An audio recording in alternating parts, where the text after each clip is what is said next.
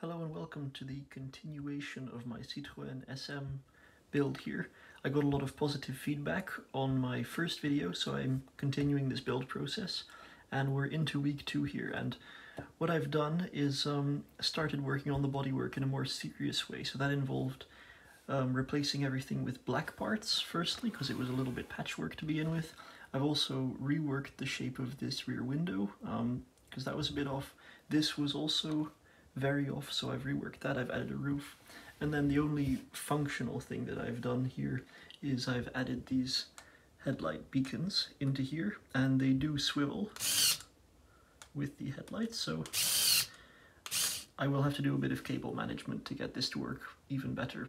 I've started some work on the bodywork here toward the rear on both sides, and obviously the doors don't open, so this is not really a final product, but it is a good way to kind of get used to what kind of shapes we're dealing with, what kind of strange angles we're going to have to do. And in starting this bodywork, I've also had to modify this part of the floor a little bit, just in order to get access to that toggle switch. You can see now it's not symmetrical with the other side. We now have the rear end of the car near completion. I'll have to add a little bit more detail to the rear lights here. The tailgate still opens, and if we open up the parcel shelf, we can gain access to the battery box and the cylinder to adjust the height of the suspension. And I've also left some space here for doors and started on these brackets to mount wheel arches to the front. We now have doors and wheel arches for the front wheels. These doors open, and I'm fairly satisfied with the shape, because the car becomes sort of more square and wider as we move forward, which is realistic. I'm not as satisfied with the fact that the door ends all the way here when the B-pillar is in front here, but I think it's acceptable.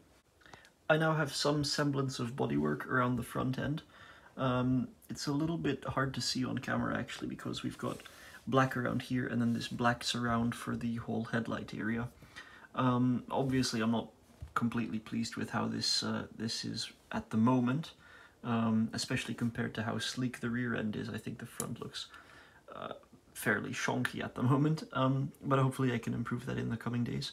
At the moment I've got the car jacked up completely, because I think that's the ugliest form, and if it's recognizable as an SM in this form, it should be nicer when we push it back down. So let's take a look at that. This toggle switch is a little bit hard to reach, but there we go. It's decompressed, and I think, at least from the side view, that's really not too bad. It's particularly this front view and the fact that you can see all of the internals that's really ruining the look for me right now.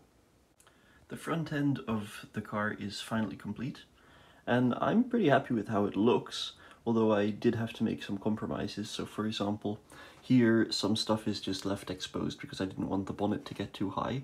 So the engine is completely exposed, and you can't open up the front end. There's no opening bonnet.